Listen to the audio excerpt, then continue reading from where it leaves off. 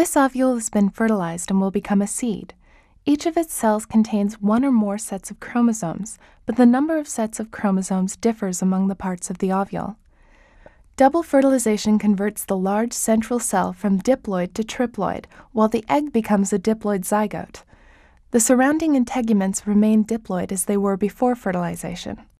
The embryo is a young plant that grows from the zygote, while the large central cell grows into food-storing endosperm. All this is enclosed within a protective seed coat that grows from the integuments around the ovule. Taking food through its stalk, the developing seed expands its endosperm and embryo. When the embryo is mature and dormant, the integuments develop into a protective seed coat and detach from the ovary wall. The main axis of the embryo has a root apex and a short stem that may have a few tiny leaves, not shown here, near the shoot apex. The cotyledons are part of the embryo. They're the first leaves. Monocots have one cotyledon. Eudicots have two.